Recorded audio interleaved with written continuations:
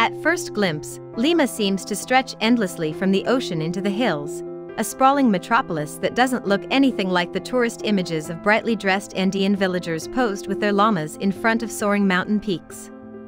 But a closer look proves that this huge city, home to almost a third of Peru's population, has its own attractions that are as fascinating and colorful as the inland scenes you've pictured. Number 1. Plaza de Armas. Also called Plaza Mayor, this broad square is the historical center of Lima and the most logical starting point for sightseeing. Most of the buildings from the original city were lost in the earthquake of 1746. The only original structure standing in Lima's Plaza de Armas is the bronze fountain in the center, built in 1651. Number 2. Convento de San Francisco.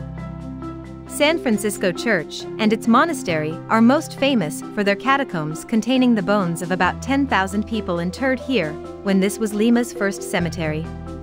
Below the church is a maze of narrow hallways, each lined on both sides with bones. In one area, a large round hole is filled with bones and skulls arranged in a geometrical pattern, like a piece of art. If Mass is in progress upstairs, the sound reverberates eerily through the catacombs. Number 3. Circuito Mágico del Agua. The Magic Water Tour was opened in the Park of the Reserve in 2007, and within a year counted 2 million visitors.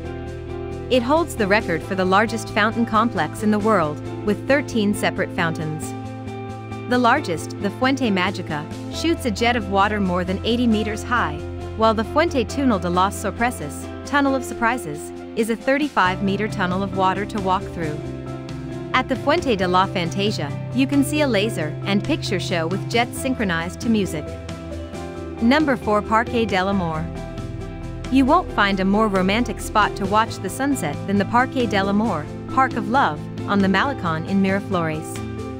Mosaic designs created from tiny tiles line the undulating walls, often compared to those designed by Antoni Gaudí for Park Güell in Barcelona, Spain. Lines from Peruvian poets Abelardo Sánchez León and Augusto Tamayo Vargas, among them, are worked into the mosaics. Number 5. Miraflores. On cliffs above the ocean, just south of central Lima, Miraflores is a neighborhood of modern glass and steel commercial buildings mixed with some fine old colonial homes and lots of green space. Here is where you'll find smart shops and restaurants serving the new Peruvian cuisine that's drawing worldwide attention in culinary circles. Number 6. Museo de la Nación. As the largest museum in Lima, the Museo de la Nación is the best place to begin exploring Peru's ancient history and gain an understanding of Peruvian culture.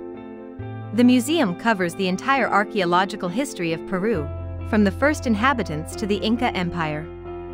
Number 7. Larco Museum. South of central Lima, in Pueblo Libre, is the Rafael Larco Herrera Museum, more commonly called the Larco Museum. The 18th century viceroy mansion that houses it was built on the site of a pre-Columbian pyramid from the 7th century. The Larco Museum contains a huge collection of more than 40,000 pieces of Peruvian ceramics, a large portion of which is from the Moche and Chima cultures.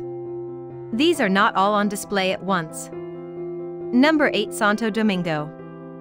Built in 1540 on land given to the Dominican friar Vicente Valverde by Francisco Pizarro, the church and monastery of Santo Domingo is one of the oldest and most historic in Lima.